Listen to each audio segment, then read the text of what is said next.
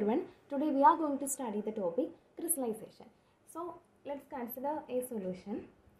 Here we have a beaker and within the beaker there is a solvent in which a solute is dissolved in it. Okay, let's consider the solute to be salt and the solvent to be water. So basically we have a salt solution with us. Okay, I am adding more and more salt to our solution, and at a particular stage our solution will become saturated. So what is a saturated solution? A saturated solution is a solution that contains maximum amount of solute dissolved in the solvent.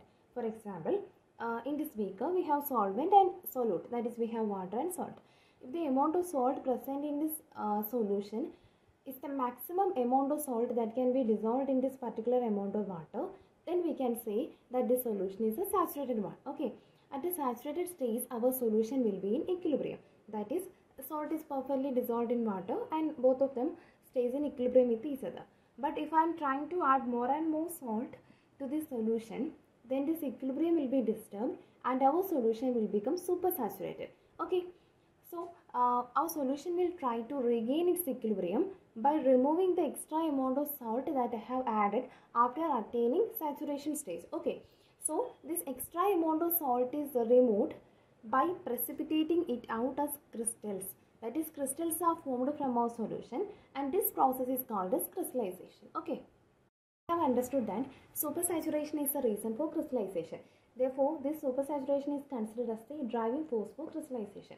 And we have an equation for supersaturation. Okay, it is actually considered as the ratio of the quantity of solute present in the solution when crystals are growing divided by the quantity of solute present in the solution when it is in equilibrium.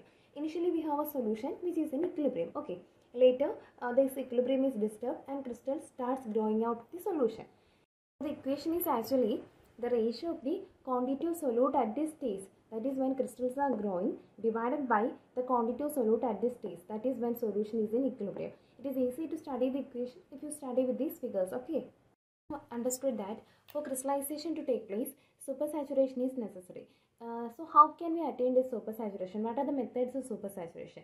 First one is by evaporating a part of the solvent. This is our solution which contains the solvent and solute. By evaporating a part of the solvent, actually we are reducing the amount of solvent. Thereby we are actually increasing the concentration of our solution and disturbing the equilibrium. When the equilibrium is disturbed, supersaturation is attained. Okay. And the second method is by cooling. We can cool the solution to convert it into a supersaturated solution. Third method is by adiabatic evaporation and cooling. Okay. Fourth method is by adding a new substance that reduces the solubility of the original solvent. And this method is called as salting or precipitation. We are adding a new substance for reducing the solubility of our solvent. When the solubility of our solvent reduces, the solvent will not be able to dissolve this much amount of solute in it, and as a result of this excess amount of solute will be precipitated out, and that is this method. Okay, another point you have to notice that if the solubility of a solution depends much on temperature, then the cooling method, this method will be more appropriate. But if solubility does not depend much on temperature, then the evaporation method is more suitable. Okay, actually solubility is the main thing in the case of crystallization, because when we consider a solution, we know the solute is dissolved in the solvent. But when we reduce the solubility of a solvent, what happens? The solvent will not be able to dissolve this much of solute. Then it will try to remove the solute from the solution by precipitating it out as crystals. That is how crystallization takes place. Okay.